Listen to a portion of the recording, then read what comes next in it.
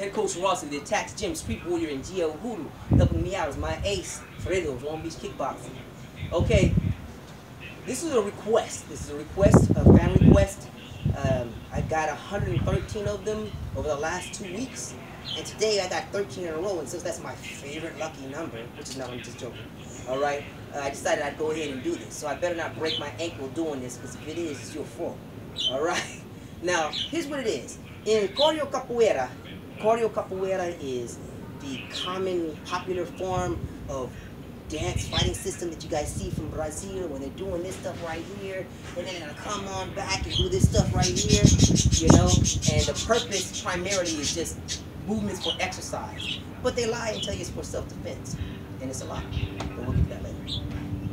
Well, Capoeira guys have a technique they call Rabo, which means stingray tail in English, okay? And the technique is done in a typical wide step. See, you hear the helicopter?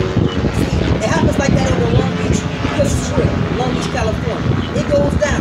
People are not over here in helicopters just to go sightseeing. You know, they're probably chasing my cousin somewhere.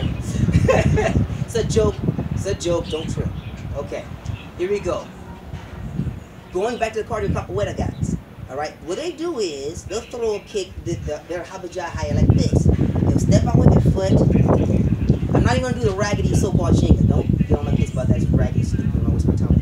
Alright, they'll be here, and then they'll turn with their kick. Let me step back a little bit, make sure you can see me. They'll turn with the kick, and their foot will start way out here with the kick, okay? So they'll be here, head will go down. It's just sweet. Alright? Here they are, kick. Oh!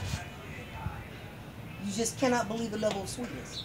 Until you face somebody who can actually fight. Okay?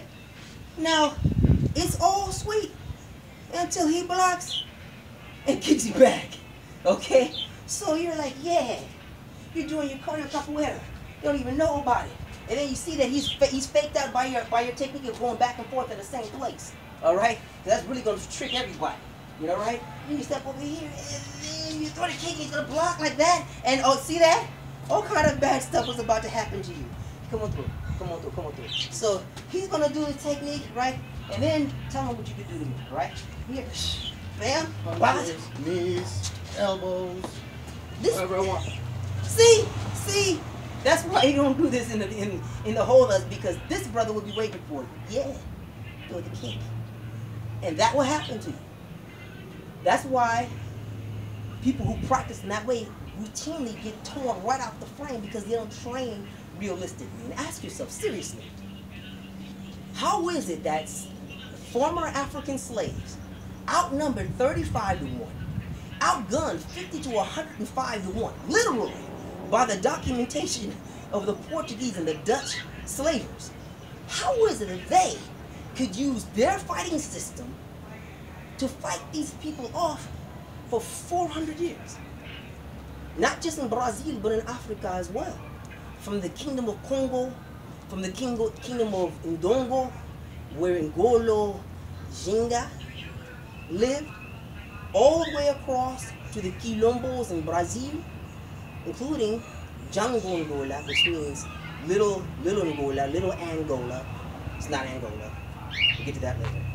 Go to my blog, Capoeira That Works, and you'll see the detailed, in-depth scientific analysis that specifically proves this with all of the most extant and most potent research that this planet has.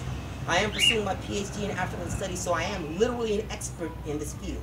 You're not. You need to listen. Okay? And you also need to pay attention to what he just did, because you do not want to throw a technique or a kick like that, and somebody's going to hit your back and receive what you just saw me get. So instead of doing that ridiculous stuff, we do things like this. First, our techniques are multifaceted. We don't throw a technique way out here where you can see it.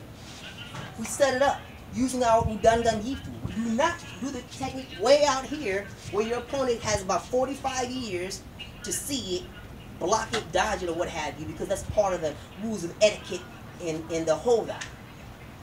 Rules of etiquette in the holdout. Hold, that's Portuguese.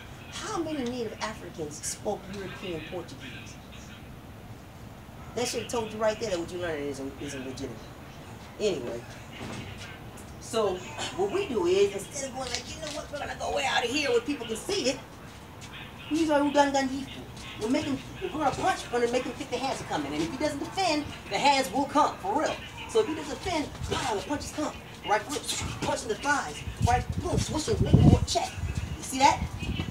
Make him work, bam. With the check, wow, up top. The boom, pow. Punches, making him work. Making him work. So then, when you shift it, wow, well, now the kick is different. Now you thought I did the same kick, but that kick went around his arm.